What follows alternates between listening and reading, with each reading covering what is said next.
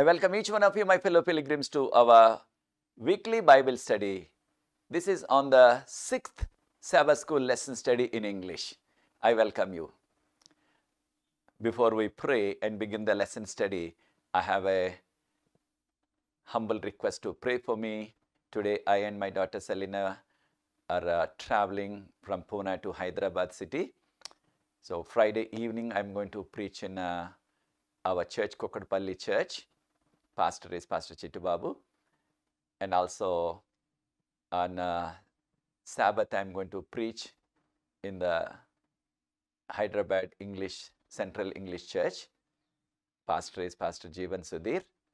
So pray for me. If any one of you have time, you can see that link which we will provide on the Facebook, my Facebook, so that you can also join if you have time.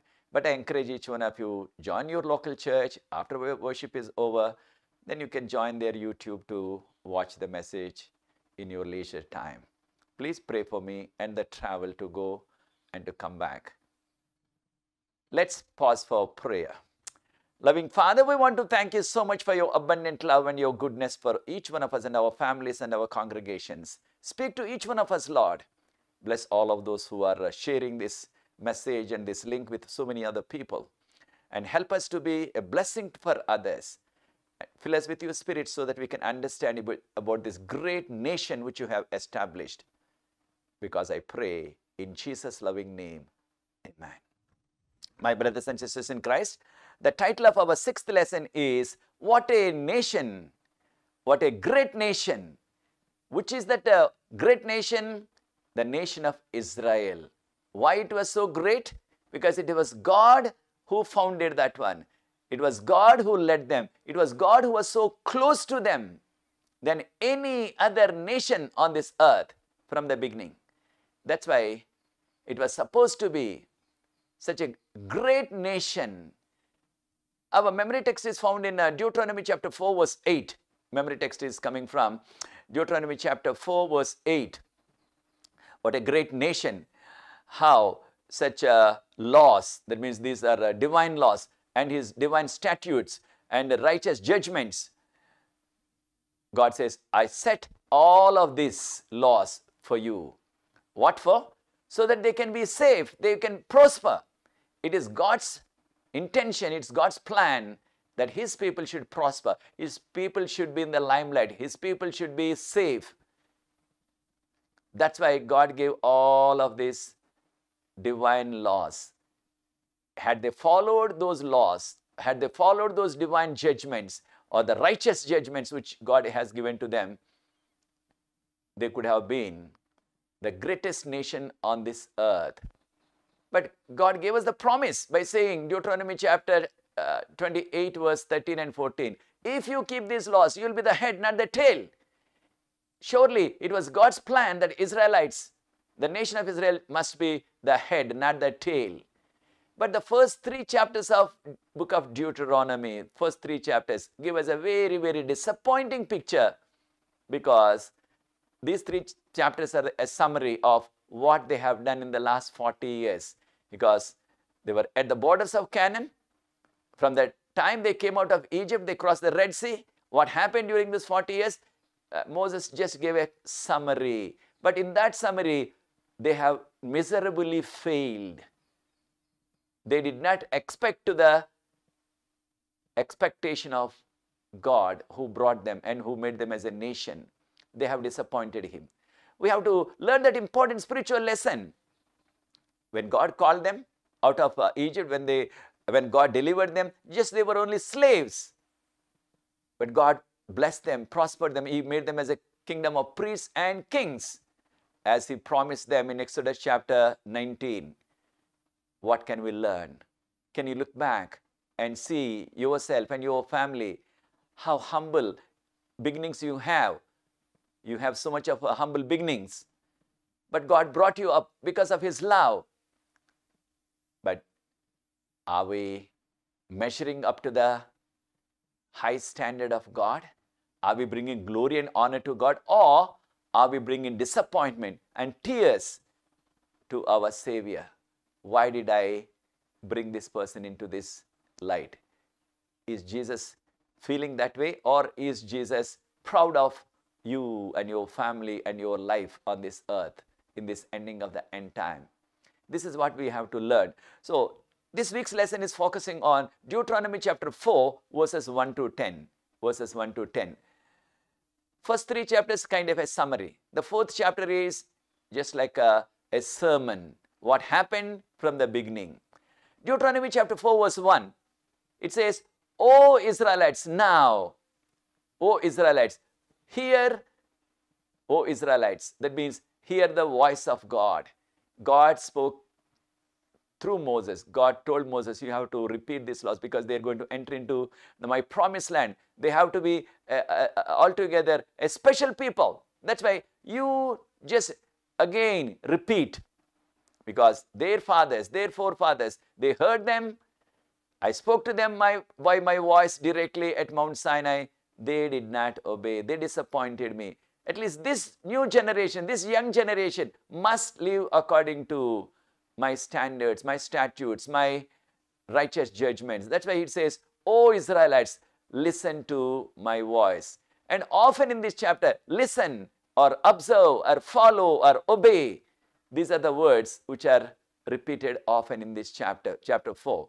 Deuteronomy chapter 4 verse 2, God said, do not add anything what I have said. That means do not add anything to his law, or do not remove anything. Don't add anything, don't remove anything. Just you follow exactly whatever God gave. Why? Because God, in his infinite loving kindness, infinite wisdom, infinite mercy, he gave these laws. So nothing you can alter from them and say, oh, this is not suitable for me, this is not good for my family, those days people in those olden days, they did it, but now I'm in the modern time. Don't doubt on that, because God knows what is the best he gave. That's why God says, don't add anything.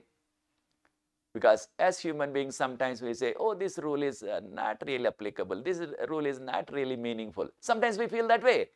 But God's laws, not like that. Don't add anything, or don't remove anything. Don't remove anything. But what happened as the days went by, just only to keep the Sabbath, Jewish people made up, or they made for themselves 613 rules. What to do, what not to do. What to do, what not to do. So many rules they have made, how to keep the Sabbath and how not to break the Sabbath. But what we are trying to emphasize is, God said, don't add anything, don't subtract anything. This is what again repeated in Revelation chapter 22 verse 18. God says, don't add anything to this prophecy. If you add anything, God will add to that person the 7 last plagues. That means they will suffer and they will be lost forever. If you remove anything from this book, this is particular about book of Revelation, God will remove our name from the book of life. But God is telling here, this is quoted from Deuteronomy chapter 2 verse 4, or Deuteronomy chapter 4 verse 2. Don't add anything, don't remove anything. And John was quoting at the last chapter of his book. That's why as God's people, whatever God says, small things, big things, we must obey. We must abide by those rules and regulations, those laws, what we call the commandments. Commandments are only 10, but God said some instructions, what to do, what not to do, what to eat, what not to eat. For example, Leviticus chapter 11, God told which fish to eat, which fish not to eat, which animal to eat, which animal not to eat, which bird to eat, which bird not to eat. Oh, some people who are addicted to some fish or some animal flesh, some bird, then they say, oh, this is for Israelites, not for me. We are Christians. So they want to eat that. They eat that one. So sometimes what we do is we compromise. What we like, we say, it's good. What we do not like, we say, it's not for us. It is for those ancient people. We should not do that, because God's laws, God's standards, God's statutes, they are for every generation. As the days went by, Israelites did not obey God. They disappointed God by doing what? They worship the idols. God told strictly, clearly, don't worship anything in the sky or on the earth, under the earth. Don't make any graven image and prostrate before it. That means don't worship it. But within 40 days, you remember at Mount Sinai, they already made a golden calf and they danced around it. They worshipped it. This is Exodus chapter 32. Then, as the days went by in the history of Israelites, often they have fallen into this sin of idol worship. You can read through book of Judges. Often, yes, we read that they have fallen into that sin of idol worship and adultery and other forms of sin. And we are told, Matthew chapter 15 verse 1 to 9. Matthew chapter 15 verse 1 to 9, you read this carefully, prayerfully, which says, the Pharisees and Sadducees and the scribes, they asked a question. They wanted to somehow criticize Jesus by saying, Master or Rabbi, that means teacher, why your disciples are eating food without washing your hands? Our elders have established the tradition, before eating food, we must wash our hand. Why they are not washing their hands? Surely, washing hand is good. That is a good health practice. But it was not given by God. But they are giving more importance to the rule which they have set up for themselves, washing hands. But Jesus questioned them. Jesus put them on the spot by saying, now you answer me. The fifth commandment says, honor your father and mother so that you can live long on this earth. But what did they do in the days of Jesus? Any son and comes to the elders of the village and say, all of my property or all of my whatever I'm earning in my business or in my or agriculture or in my day-to-day work, whatever I'm earning, I'm giving everything to the temple. If they said that, or if any son said that in front of the village elders, I'm offering everything to the temple, then the village elders said, you need not to be under the obligation to take care of your old parents. You need not to feed them. You need not to take care of them. You need not to provide any medicine if they get sick. You need not to provide any food for them when they're old. I know if it is our modern time, many of them are working and lifelong, and after that they get at least little pension in their old age. But in the olden days, they only worked on the farm, agricultural laborers. Then they have no pension. Then how to live? But the son says, I have offered everything to the temple. They said, oh, offering to the temple is a great thing. So he need not to be under the obligation of taking care of his father and mother, giving them food and giving them some medicine when they get sick and all of that. So by doing like that one, surely whether they really paid all of that, whatever the income they got to the temple or not, it was not recorded. Surely many of them just only made that promise in front of everybody, but they were not faithful in offering to the temple whatever the profit they got. They were not faithful. But they got away from this big commandment, important commandment, honor your father and mother. And when Jesus questioned that, they did not answer. They could not answer. They are giving more importance to washing the hands than following and obeying the commandment of God to take care of the parents and honor the parents. Honor means it's not just bringing some one garland and honoring them, or one shawl and honoring them once in a year on the Father's Day or the Mother's Day. Not like that. But take care of them, provide them food, take care of them in their old age, provide all the necessities for them. This is what God wanted. So they did not follow this one, and they somehow got around by not obeying the commandment of God. They made their own rules. And today also, majority of the Christians, they say, oh, these laws are not for us. Oh, 10 commandments not needed. That is for Israelites. If you have Jesus, that is enough. If I believe in Jesus, that is enough. No need to keep the commandments. Commandments are nailed to the cross. Somehow, they're using this lame excuse and trying not to give any importance to the commandments. But Deuteronomy, read often it says, obey the commandments, keep the commandments. Repeatedly, several times it is said. But some people may say, oh, that was for the Israelites, not for us today, the modern spiritual Israelites, the Christians living in the end of the world. It's not for us, they say. But what did Jesus say? This is what people are saying. But what did Jesus say? John chapter 14 verse 15. If you love me, keep my commandments. Jesus is telling, keep my commandments. People are telling, or some preachers are telling, oh, no need of commandments. Whom do you believe? Whom do you obey? Should we obey Jesus or these human beings who are saying in their lack of understanding, no need to keep the commandments? We need to keep the commandments because if you love me, keep my commandments.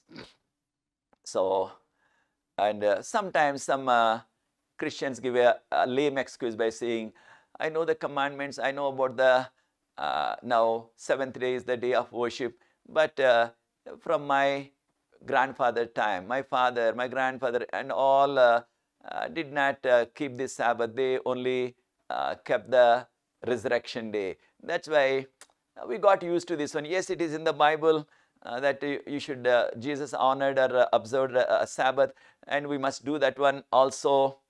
But somehow I got used to this custom or tradition of worshipping on Sunday. So I'm not able to come out. Sometimes people give that kind of a lame excuse. But is the tradition which comes from father or grandfather is more important, or the words and the commandments which come from God important? We have to choose what to do, to whom to give more importance. Then the problem of Israelites at a place called Baal Peor.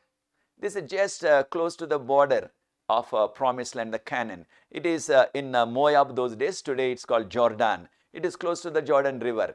And if somebody can climb a mountain or a little high hill, then they can see Canaan, the land of Canaan from this Moab. It's so close. It's in the borders. But at that place, Satan seduced them. They have fallen into a great sin, Israelites. It was actually fabricated, pre-planned by king of Moab and that Balaam the prophet. They planned that one, pre-planned. It was a kind of a conspiracy. They planned. They invited all the young men of Israelites. Of course, all the Israelites, they were below 40. And it looks as though the Moabite and Midianite young ladies invited them for a sacrifice. And since they were looking attractive, beautiful, they accepted their invitation. They went. When they went, they were singing and dancing. Oh, within no time, all of these young people also sucked into the dancing. Because they were playing music and singing and dancing, they also joined them as a part of their practice, because it was the practice of many, many heathen festivals in those days, that singing, dancing, and also part of it is also to dance a little longer, drinking alcohol. For them it is not bad, it is not sin. They drink alcohol. Once they're drinking, dancing, drinking alcohol, dancing and singing, and also they have a good food, non-veg food. Everything really works together to lead them, seduce them into sexual sin, which we call adultery. Sure, they fell into adultery, but it was pre-planned to seduce them. It was the plan of Satan. We must learn that important lesson. Where they were? At the border of Canaan, where we are today, in the borders of heavenly Canaan. Jesus is about to come back.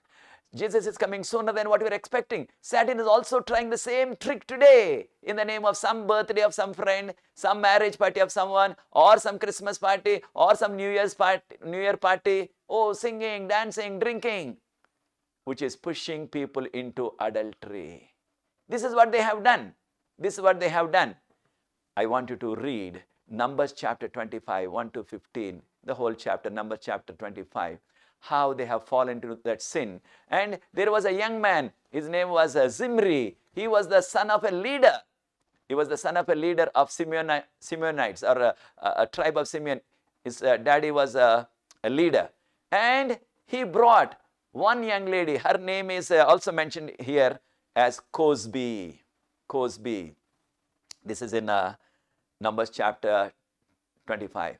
And she was also the daughter of a leader of Midianites. See, the son of a a leader of Jewish people or Israelites, and the daughter of a leader among the Midianites. Both of them open sin. And Moses was there, Joshua and Aaron and all the elders were there. Both of them came in the broad daylight to commit adultery in their tent. See, open sin. Why? They were not, let us say, cautious or at least have the fear of the elders, because they were under the influence of alcohol. So, they're totally given up to the debased practice. Satan controlled them through this alcohol and the feeling of adultery. Satan can exploit anyone. Because of that, what happened that day? God was angry and God brought a plague. 24,000 young people perished that day. 24,000 young people perished that day, died. Because of that, they participated in sacrifice and eating the food offered to idols. They also participated in drinking, dancing, ended up in adultery. 24,000 people, can you imagine? In the borders of Canaan, just maybe some Bible pundits or Bible scholars say it's only about 7 miles, that's all, the border. They could have crossed into promised land. They lost themselves because they did not cling to God. They deviated from God. That's why we are told, cling to God, cleave to God, cleave to God. We are told in Genesis chapter 2 verse 14, and Jesus told Adam and Eve, you have to be together, cleave to each other, cleave to each other. And also we are told in Deuteronomy chapter 4 verse 4, those people who cleave to God, that means who were attached to God, they lived. But those who deviated from God, those who left God, they perished in that great sin, 24,000 people. That's why as God's people living in these last days, we are told in Deuteronomy chapter 10 verse 20, Deuteronomy, a second text is 11 verse 22. Then third text is Deuteronomy chapter 30 verse 20. Then the fourth one is Deuteronomy 4:4. Those who stayed with God, stuck to God, so to speak, cleaved unto God, cleaved to God, they lived. Those who left God, they perished. This is the lesson we have to learn.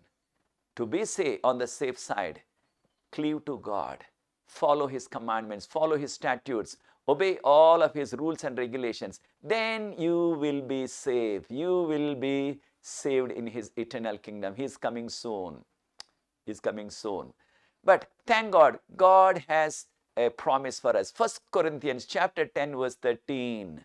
1 Corinthians chapter 10 verse 13. It says, now, you will not receive any temptation which is beyond human ability. God allows some temptation, but along with the temptation, He will also provide a way out, an escape, a way to escape that problem, that suffering, that sin. God will provide. That's why if you stick to God, if you stay close to God, God will provide a way out. But this great nation, we can read about this in Deuteronomy chapter 4 verses 5 to 9. And as we said, why it was so great? Because God founded this nation. Why it was so great? Because God was so close to them and led them. He never did that one to any other nation. That's why it is a great nation. And also He gave them the laws and His righteous judgments. He gave them rules and regulations, what to do, what not to do. That's why it was the greatest nation. And they were supposed to be the head, not the tail in the whole world for all the other nations.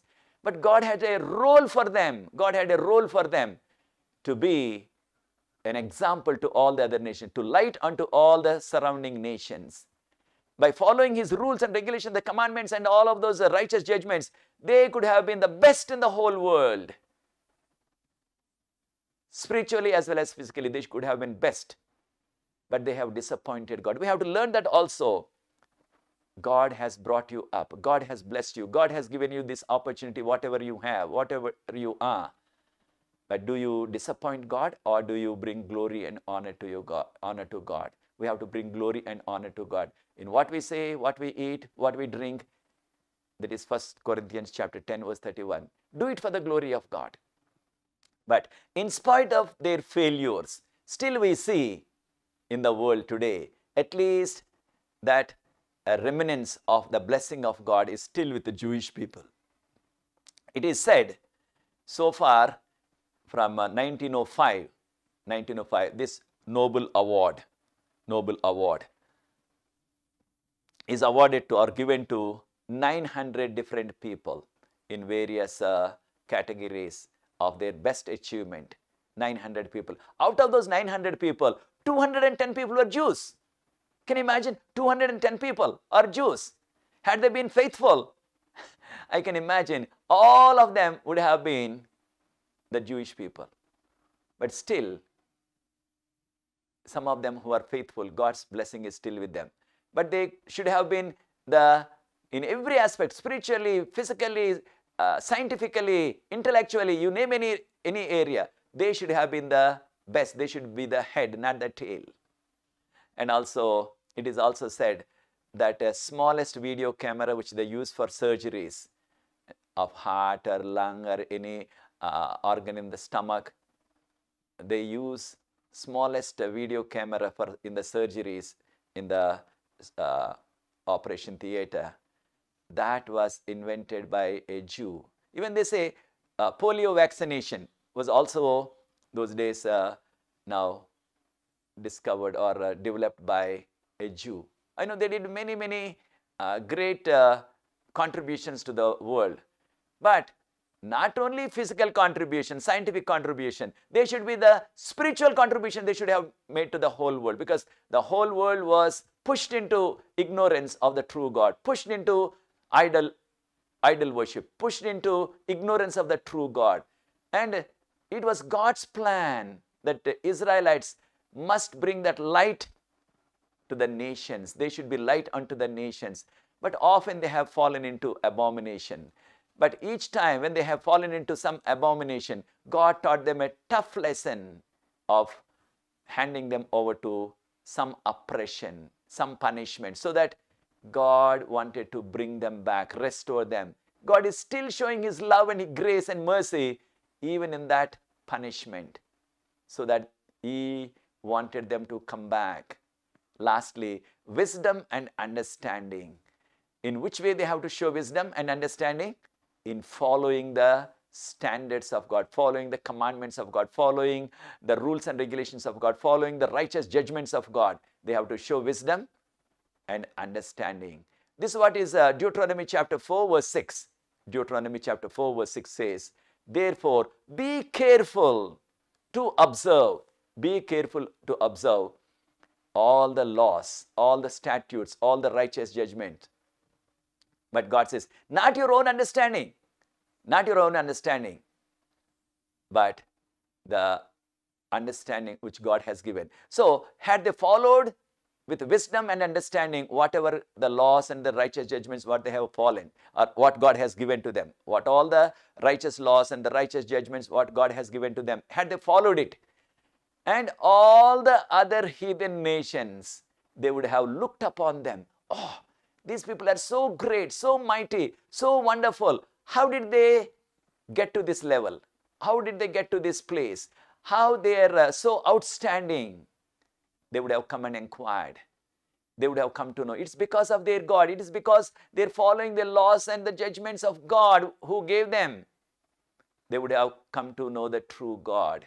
So they are supposed to be witnesses to the whole world. Witnesses about the love of God, greatness of God, mercy of God, and His righteousness, and also His salvation which is free in Him. So Israelites, God wanted them to be ambassadors or the missionaries for Him throughout the world, to win back all the fallen nations into ignorance of the true God. God wanted to use them. But often they disappointed God. They brought tears to God. What about each one of us? God gave us this light of Jesus. Are we sharing it with others?